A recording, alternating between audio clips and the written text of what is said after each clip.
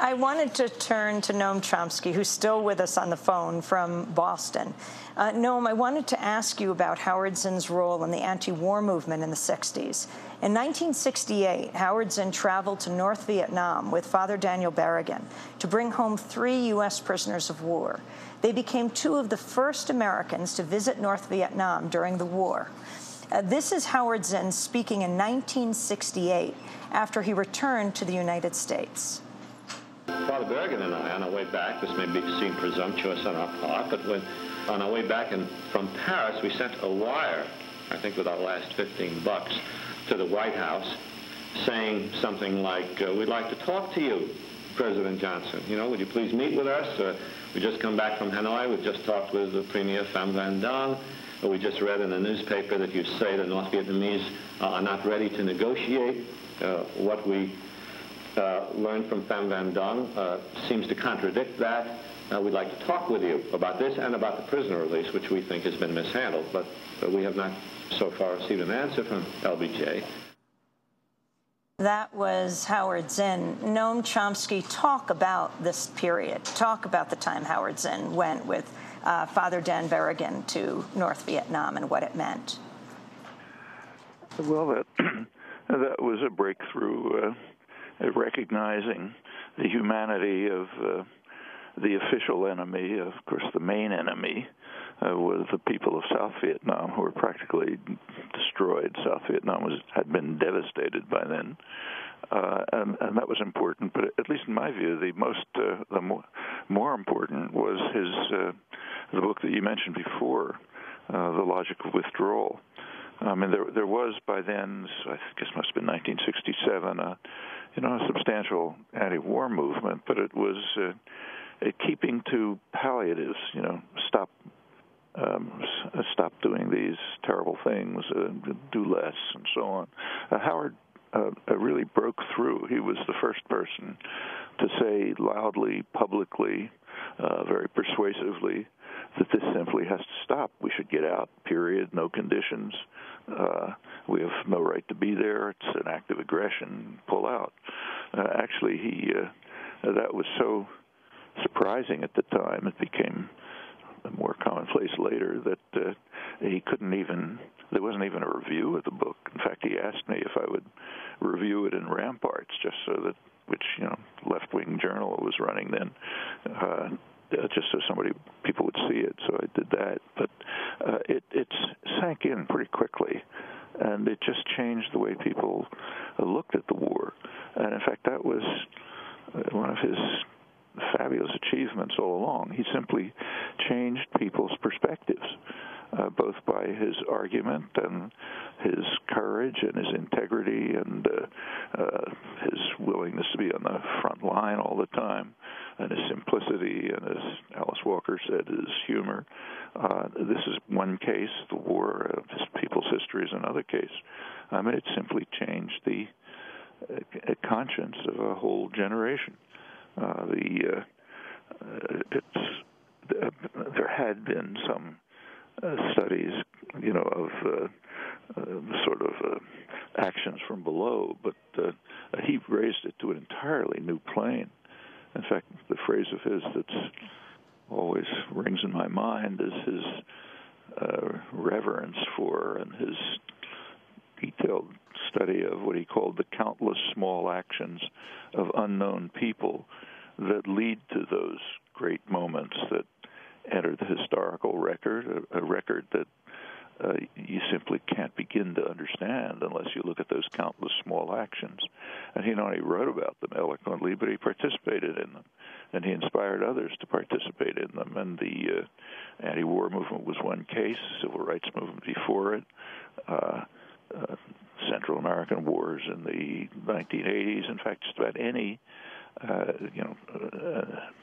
office worker strikes, just about anything you can, any significant action for peace and justice, Howard was there.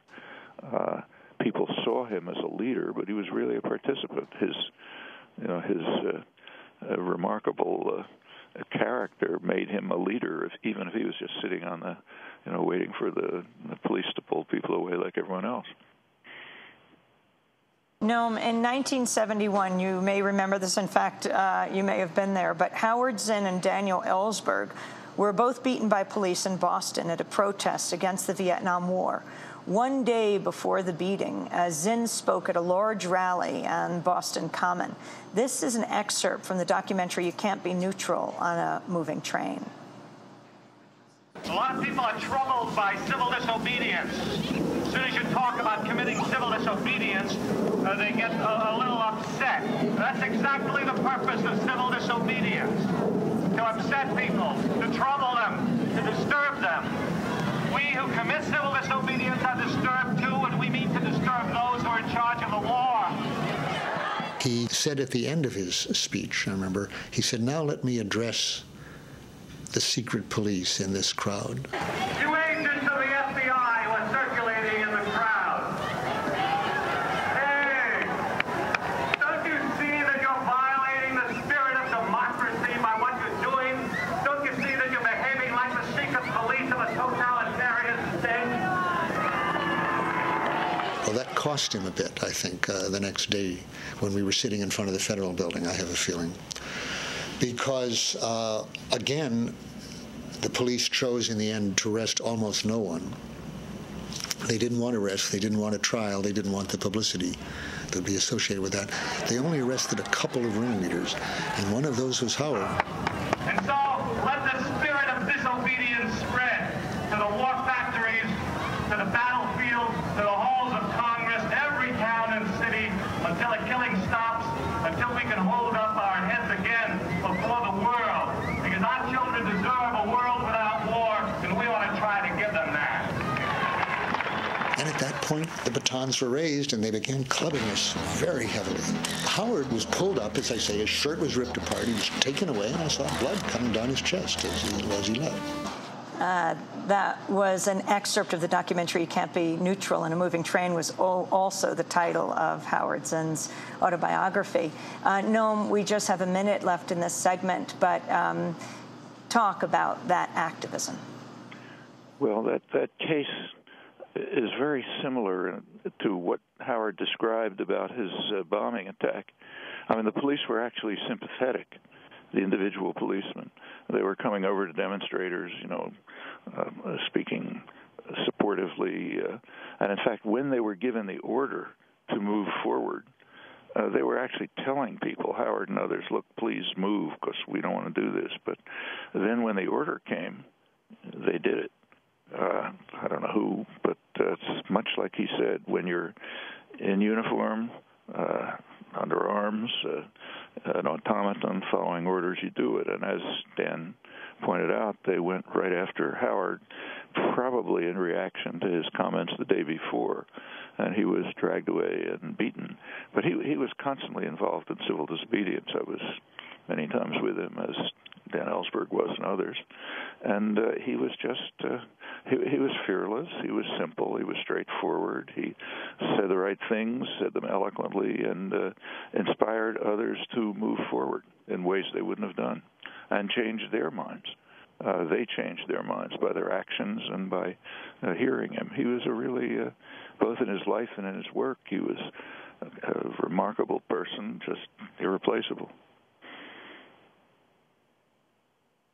You were personal friends with Howard, too. You and Carol, Howard and Roz spent summers near each other on the Cape. Yeah, we were personal friends, close personal friends for many years, over 40 years. So it's, of course, a personal loss, but it's even beyond this close friends and family. It's just a tragic loss to the millions of people, who knows how many, endless numbers, whose lives he touched and changed and helped them become much better people. The one good thing is that he understood and recognized, I'm sure, especially in those last remarkable, vibrant years of his life, how much his incredible contributions were welcomed, admired, how much he was loved and admired, and he could look back on a very satisfying life of real unusual achievement. Well, Noam Chomsky, I want to thank you very much for being with us. Noam is a linguist, a world-renowned dissident, and a close friend of Howard Zinn. And Alice Walker, thanks as well for joining us from Mexico, former student and friend of Howard Zinn. This is Democracy Now! When we come back, we'll hear more of Howard in his own words, and we'll be joined by Anthony Arnov, his co-editor and colleague. Stay with us.